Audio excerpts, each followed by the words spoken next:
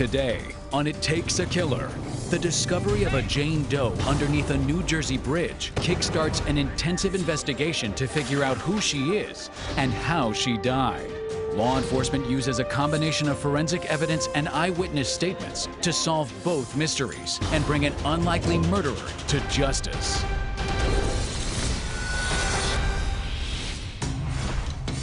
Bristol Township, Pennsylvania, Wednesday, March 29, 2000, 1:30 a.m. Rachel Ciani sits down at the bar inside Divas International, a gentleman's club where she works. The 21-year-old, who goes by the stage name Roxanne, has been dancing at Divas to pay her way through psychology classes at Bucks County Community College.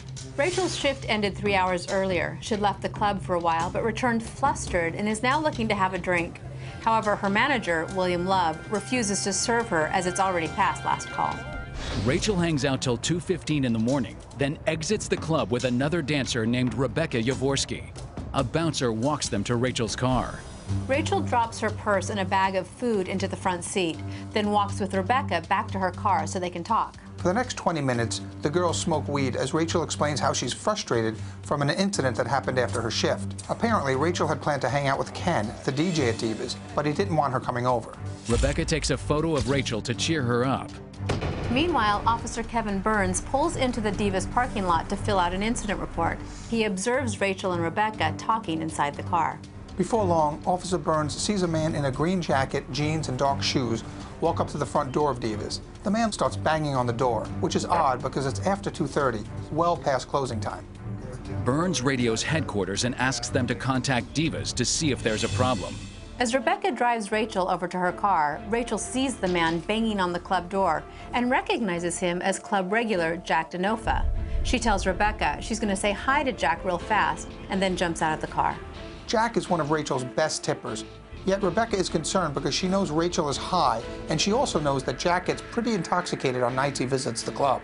Rebecca watches Rachel and Jack for a minute or so, then drives off. Officer Burns monitors Rachel and Jack as they talk outside the club. He soon observes them walk over to the Econo Lodge next to the club, enter the lobby, and walk past the registration desk. After that, a call comes over the radio, forcing Burns to leave. The following night, Thursday, March 30th, Rachel fails to show up for her shift. Yet her car has been parked in the same spot outside Divas International for nearly 2 days. Burlington Township, New Jersey, Saturday, April 1st, 2000, 10 a.m. Richard Scott is riding his ATV in a field below the Delaware River Turnpike Bridge when he comes across a woman lying face down in the grass. Fearing the woman jumped from the bridge in a suicide attempt, Scott drives his ATV to the nearest police station to get help. The New Jersey State Police dispatch multiple officers to the scene.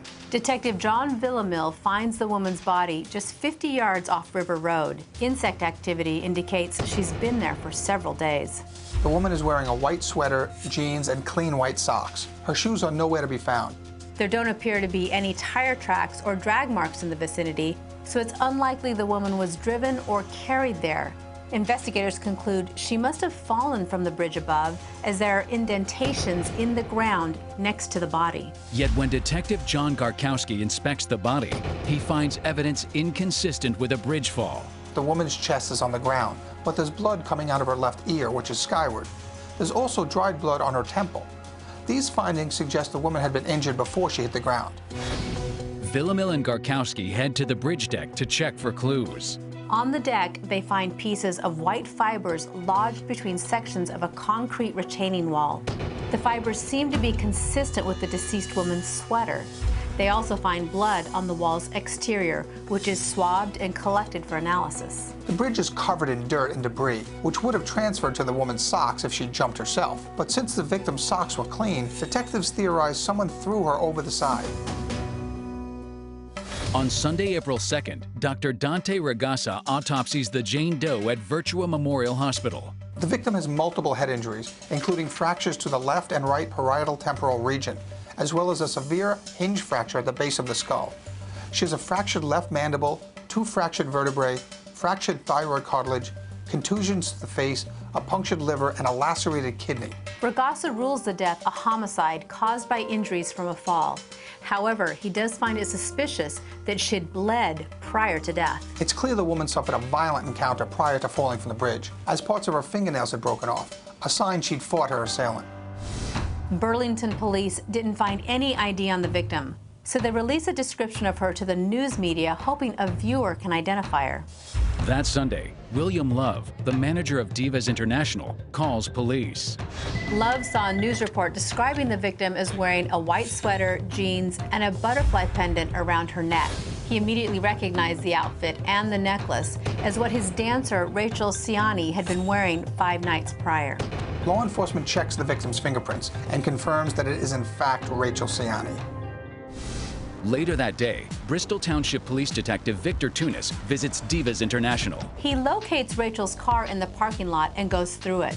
He finds her purse, food, a cup of noodles, some joints and rolling papers, Prozac, and money. Yet nothing looks out of the ordinary, and it doesn't appear she'd been robbed or carjacked. Tunis goes inside and speaks with some of the dancers, who mentioned to him that Spike Davis, a cook who used to work at Divas, had been obsessed with Rachel. In fact, Davis had been fired a month prior because of his fixation with her.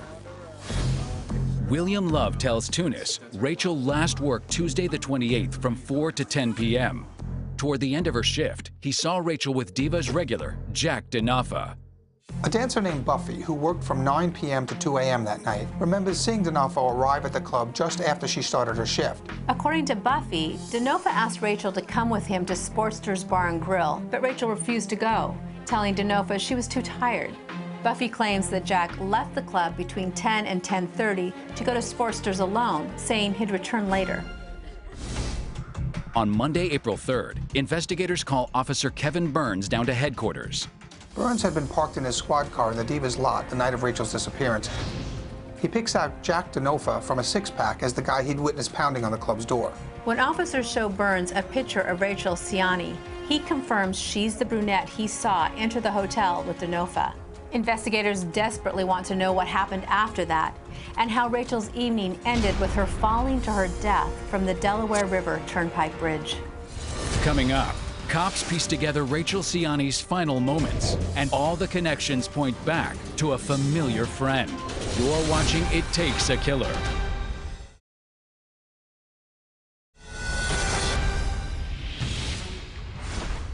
In early April 2000, police in central New Jersey are investigating the death of 21-year-old exotic dancer Rachel Ciani, who was found below the Delaware River Turnpike Bridge. Blood and clothing fibers from the bridge's deck seemed to indicate that the college student did not commit suicide, but instead had been thrown off by someone else. Rachel was last seen around 2:40 in the morning on March 29th, leaving the gentleman's club where she worked, Divas International, with club regular Jack Denofa. A cop observed Rachel and Denofa enter the Econo Lodge Hotel next door. Cops want to speak with Denofa, but first they question Diva's former cook, Spike Davis. Davis had been fired from the establishment a month prior due to his infatuation with Rachel. Davis denies having any involvement in Rachel's death and claims he hasn't seen her for several weeks. But it's possible his unrequited love and the loss of his job as a result could have given him motive to want to hurt Rachel. Early in the investigation, detectives speak to former Divas dancer Michelle Bupp, who bartends at Sportster's Bar and Grill. She'd spent time with Jack Denofa before he met up with Rachel back at the club. Bupp explains how just after midnight on March 29th, Jack arrived at Sportster's in a cab. He stayed there for several hours and consumed enough drinks that she cut him off. Eventually, she drove him back to the Econo Lodge next to Divas. Bupp dropped Denofa off between 2 and 2:15 in the morning. Less than a half hour after that, Denofa met up with Rachel at the club and brought her back to the hotel. When police finally speak with Denofa, he's adamant he had nothing to do with what happened to Rachel Ciani. Denofa does admit that Rachel accompanied him back to the Econo Lodge, but says she never went up to his room. According to him, they just went their separate ways after that.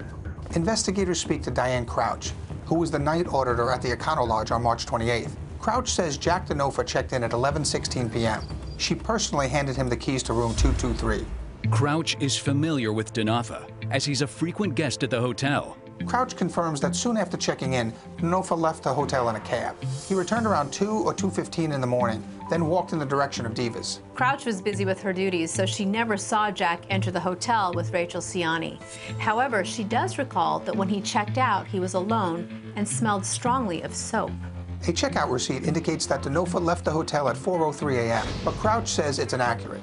She says he actually checked out 30 to 45 minutes prior to that, but she didn't enter the information until she'd finished running her computer audit. On April 3rd, New Jersey State Police Detective John Villamil and Bristol Township Police Detective Victor Tunis execute a search warrant on room 223 at the Econo Lodge. CSI swabs for evidence, but the room has been cleaned several times since Jack Denofa checked out. Investigators do find a small speck of blood in the shower stall, which they then collect for testing. When the detectives open the window and look down, they can see a large dark red spot on the sidewalk directly below the 30-inch wide window ledge. Villamil heads to the ground floor to investigate. Villamil places a piece of white paper over the stain.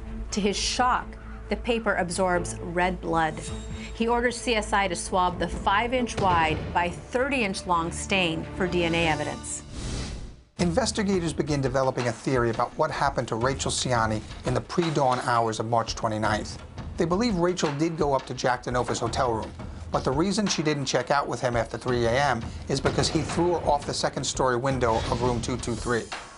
They conclude that Denofa then checked out, retrieved Rachel's body from the ground below his room, and put it into the back of a red Dodge truck, which his hotel receipt listed as the car he was driving. Then he drove away to dispose of the body. Detectives eventually tracked down the man who rented the room directly beneath Denofa's on the night of March 28th. The man tells police he remembers being awakened in the middle of the night by a loud thump or thud. Around 5:45 on the morning of the 29th, he left the hotel and found a set of keys on the ground next to the driver's side of his truck, which had been parked right outside the room where Detective Villamil found the red stain. He turned the keys over to Diane Crouch. When officers show the keys to Divas dancer Rebecca Yavorsky, she recognizes them as Rachel Ciani's. Rachel had been holding them as they sat and talked in her car just before she walked off with Denofa. On Wednesday, April 5th, investigators review surveillance footage from the Pennsylvania Turnpike exit, a minute's drive from the Econo Lodge. They assumed Denofa took the turnpike to the Delaware River Bridge and tossed Rachel Ciani over the side. At 3:13 a.m., the cameras captured Denofa's red truck entering and exiting the eastbound toll booth at interchange 29. The shape of a human body can clearly be seen at the tail end of the truck bed. The person has on a white-colored top and white socks, which matches the clothing Rachel Ciani was wearing when police recovered her body. By 3:31 a.m., the same red truck heads back west to Pennsylvania on the turnpike, arriving back at interchange 29 at 3:40. Investigators soon interview a woman named Melody Hall, who was behind Denofa at the toll booth that morning. Hall says she remembers seeing what looked like a person lying face up in the bed of the truck. According to Hall, the person was covered in a white drop cloth and wearing white socks and dark pants. Initially, she thought the person had passed out from being drunk, so she didn't report the incident at the time. Hall says she couldn't really see who was driving the truck, but believes the driver was a male based on the shape of his shoulders. Hall says the driver was wearing a dark jacket and his hair was slicked back like he'd recently taken a shower. This seems to coincide with what the Econo Lodge night auditors said about Denofa smelling strongly of soap when he checked out. Blood evidence they find on the pavement underneath Denofa's room leads detectives to speculate that Denofa pushed Rachel Ciani out of the window. They theorize that he then subsequently loaded her body into his truck, drove to the bridge, and tossed it off. Surveillance footage from the Pennsylvania Turnpike clearly shows Denofa's truck pass through with what looks like a human body in the bed of his truck. Melody Hall, who was behind Denofa at the toll booth, remembers seeing a person lying face up in his truck bed. She thought the person was passed out drunk, but it was almost certainly Rachel Ciani, dead. Bordentown, New Jersey. Wednesday, April 5th, 2000. State police examined Jack Denofa's red 1996 Dodge pickup, which is sitting in their impound lot. The truck has been thoroughly cleaned, but once Detective John Garkowski removes the rear license plate frame, blood starts dripping down. Officers subsequently remove the plastic bed liner. They find blood stains on the underside as well as on the metal bed. Technicians take several blood samples for analysis. The New Jersey State Crime Lab soon reports back its findings on all of the evidence gathered in the course of the investigation. Blood from the shower stall inside DeNofa's room at the Econo Lodge was too small to develop a DNA profile. The lab is able to determine that the blood swab from the bridge retaining wall is human, but they cannot identify its contributor due to environmental exposure.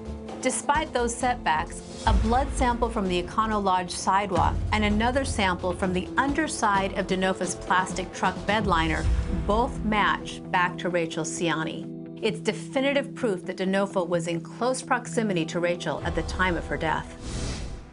On Friday, April 7th, Dr. Farouk Presswala conducts a follow-up autopsy of Rachel Ciani. Presswala finds pinhead-sized hemorrhages in both of Rachel's eyes, as well as on her facial skin, which usually indicates mechanical asphyxia. This suggests Rachel could have been put into a chokehold, which could have made her pass out, but would not have killed her. Presswala concludes that the severe hinge fracture at the base of her skull came from falling out of the hotel room and resulted in a large-scale bleeding from the head and ears. Ultimately, Dr. Presswala determines that Rachel Ciani's death was due to a combination of the head injury she sustained falling out of the hotel window and the lacerated liver she suffered falling from the bridge. Later that Friday night, cops arrest Jack DeNofa at his home in Bucks County, Pennsylvania. In May 2001, a Burlington County grand jury indicts Jack DeNofa for first-degree murder. The question remains, who is Jack DeNofa, and why would he kill Rachel Ciani, one of his favorite dancers, at his favorite gentleman's club? John Jack DeNofa was born in Pennsylvania in June of 1965. By the time of his arrest, he lives in the Philly suburb of Buckingham with his wife, Lisa. They have no children, but are very active in the community. Jack appears to be the well-liked chairman of his high school alumni association, an avid pool player, and has no criminal history, except for a September 1999 DUI charge. By day, DeNofa works as a self-employed sign painter, but Tuesday nights, he routinely visits Divas International. Apparently, DeNofa's wife knows about his affinity for the club and often drives him there, expecting that he'll stay at the Econo Lodge to avoid driving while intoxicated. Most of the dancers think Jack is the ideal patron. He's friendly, respectful, and tips generously. Yet DeNofa does have an aggressive side, which sometimes comes out after he's been drinking. One club employee says he can fly off the handle over little things when he doesn't get what he wants. Everyone at Divas knows Jack DeNofa's favorite girl was Rachel Ciani. Rachel eventually makes so much money just from sitting and talking to DeNofa that she doesn't have to dance on stage or give private dances to any other customers. On occasion, Rachel stays after her shift to talk to Jack. She refers to him as a sucker to the other dancers, yet grows to trust him, which ultimately proves to be her downfall. Coming up, the final dance for Jack DeNofa.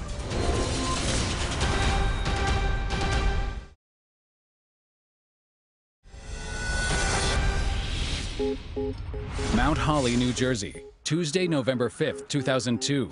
The Jack DeNofa murder trial gets underway at Burlington County Superior Court. The prosecution alleges that in the pre-dawn hours of March 29, 2000, Jack DeNofa killed Rachel Ciani because he was smitten with her and she did not reciprocate his affection. Prosecutors present multiple witnesses who testify that that night DeNofa invited Rachel back to his hotel room. They believe once Jack got Rachel inside his room, he made some kind of advance that she rebuffed. Intoxicated, he snapped and killed her. The state argues that Jack most likely strangled Rachel until she passed out.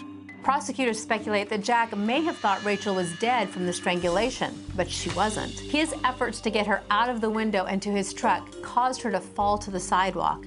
The fall left Rachel with a fractured neck, but also left behind the large blood stain and her keys. It's assumed that Jack showered or otherwise cleaned up in some capacity. The hotel's night auditor recalled him smelling strongly of soap when he checked out, and another driver on the turnpike had seen him with slicked back hair. The state argues that Jack pulled over on the side of the empty Delaware River Turnpike Bridge, dragged Rachel's body out of the bed of his truck, and tossed it 112 feet to the ground below. The traumatic injuries from the impact finally killed her. Ultimately, the DNA evidence and surveillance videos from the Turnpike toll booth showing a human body in his truck provide damning proof that Jack DeNofa was the last person to see Rachel Ciani alive. DeNofa's defense team doesn't deny he had contact with Rachel before she died, but maintains that he didn't kill her. Denofa's attorney maintains that with no eyewitnesses to actually verify the person driving Denofa's truck was Jack Denofa himself, there's reasonable doubt he committed the murder. The argument hangs on the idea that someone else transported Rachel's body to the bridge using Denofa's truck. Denofa's attorney uses testimony from a cook named Douglas to point out that Diva's employees often took Jack's keys from him to prevent him from driving while intoxicated. By that logic, any number of people could have had access to his keys and driven his truck that evening. The defense also argues that Rachel occasionally partied with bikers and other rough individuals, and that one of them could have killed her. They don't call any expert witnesses to the stand, and Denofa does not testify on his own behalf. On November 20th, 2002, the jury finds Jack Denofa guilty of the first-degree murder of Rachel Ciani. Ultimately, Denofa is sentenced to life in prison, where he'll serve a mandatory 30 years before becoming eligible for parole.